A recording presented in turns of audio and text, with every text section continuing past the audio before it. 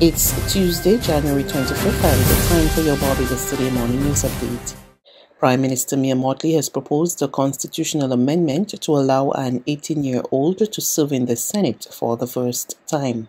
In an address to the nation on Monday night, in which she revealed her cabinet, the Prime Minister announced plans to appoint Barbados scholar Khaleel Kothdiwala as a senator.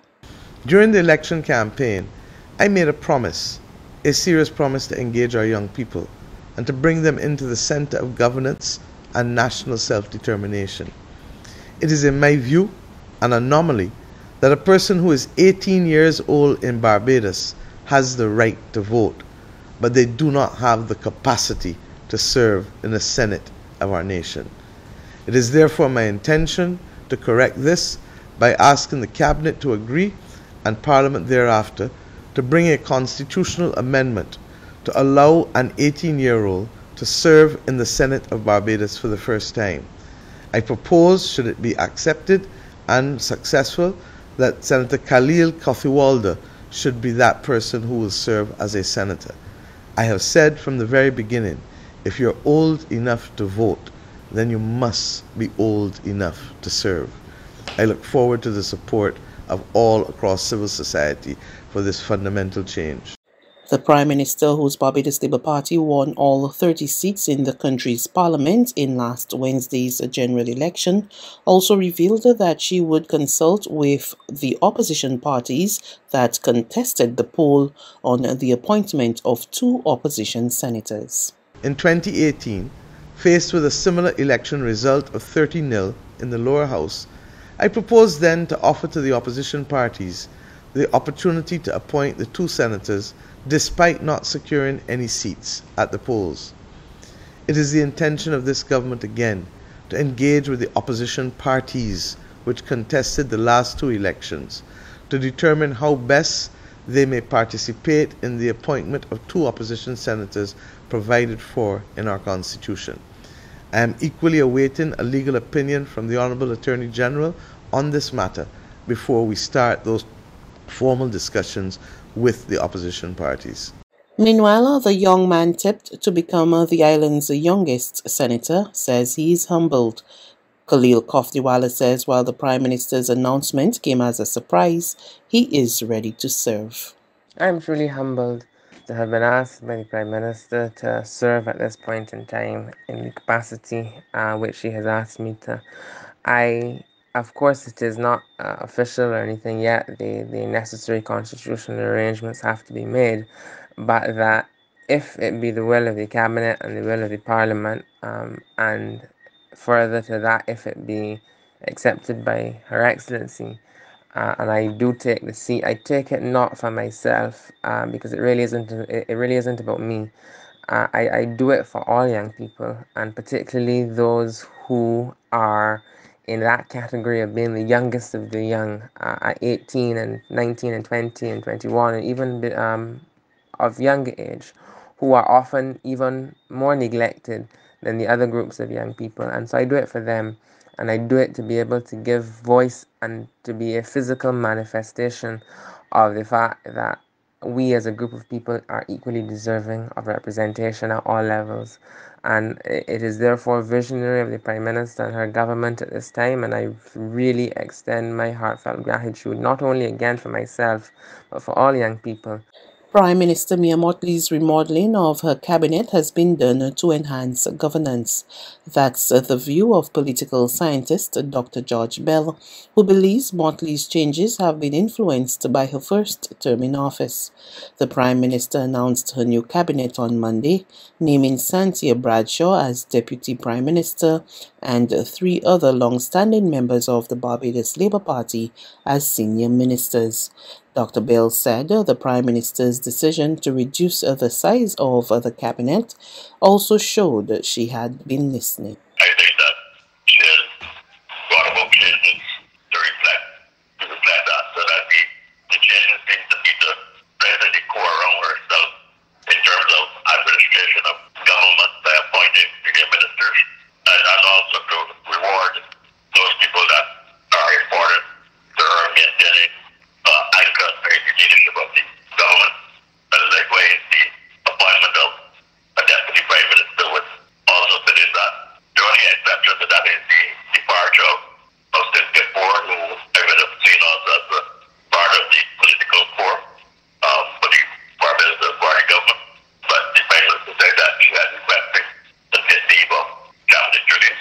One of the Democratic Labour Party's veteran politicians who was defeated in last week's general election has left the door open to contesting the newly vacant post of party president. Former government minister Dr. David Estwick, who has served in various ministries, revealed on Monday that he had not made a final decision yet on whether to run for leadership of the party. Well, at this point in time, I just watching the playing field only. And it is best to do it that because I want to see what Mayor is going to do. Because the continuing playing the game of somebody leaving the government and going to opposition is foolishness. And it is best for her to decide to execute an amendment to the Constitution and start speaking to proportional representation and make the amendments in regards to, the Governor General with the President would normally have 7 persons nominated to the Senate. The opposition normally has 2 irrespective of how many votes they got. So the best way to handle that would be to just make an amendment and this shift what would normally be the allocation from the president over to the party with the next largest number of votes. And so that you can have a better balance and so on. So I want to wait to see what she is going to do. Unless we don't follow the same rule as someone another person goes on the floor, just expediency. There's regional and international news after this short break. Hi, I am Onika. I am a mother, I'm a daughter, and I'm a wine educator. When vaccines first came on the scene last year, I was really apprehensive about getting vaccinated. I was worried about taking a drug that I felt was experimental, so at first, I really wasn't about it. I decided to get vaccinated. I had to acknowledge the fact that I am asthmatic and my son is also asthmatic. I have a career in wine. We depend on our senses, and I decided that I did not want to risk it for being afraid of taking a vaccine. Coronavirus has affected everyone around the globe, and keeping this in mind, make sure that your decision is not a selfish one and that you're thinking of the benefits of the whole. Let's roll up our sleeves and get back to living.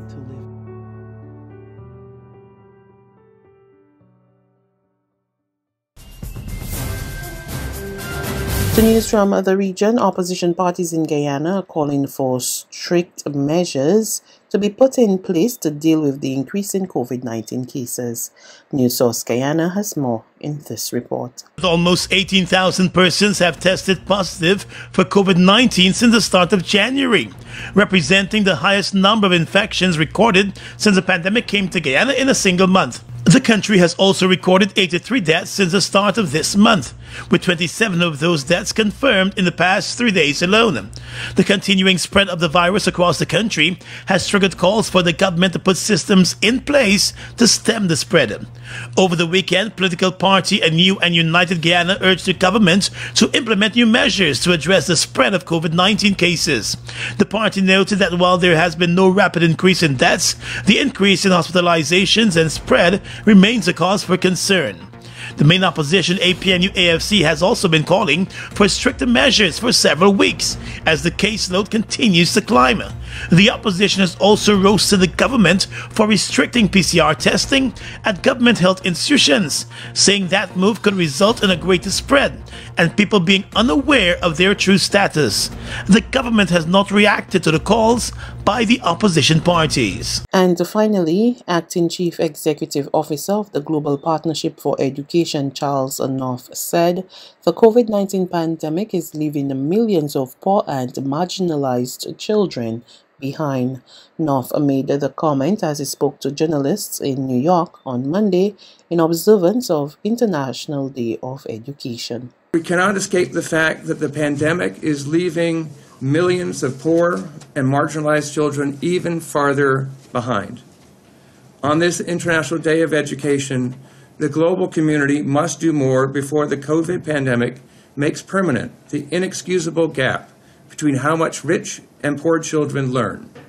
In fact, the school closures from the pandemic may have a permanent impact on those vulnerable children. An estimated 24 million children may never see the inside of a classroom again. As many as 13 million girls could be forced into early marriage, their educations cut short as families struggle to bear the economic costs of the pandemic. education actors should use this moment to redouble all efforts to transform education systems so that even the most isolated or excluded children in our societies can learn. That's news. But for the very latest, visit us at www.barbadostoday.bb. You can also subscribe to our e-paper, email updates, or like us on Facebook, and sign up for our breaking news alerts via WhatsApp. We're also on Izumi Media in bus terminals, as well as screenplay at supermarkets and gas stations near you. And you can also hear us on Mix 96.9 FM and Capital Media HD 99.3 FM.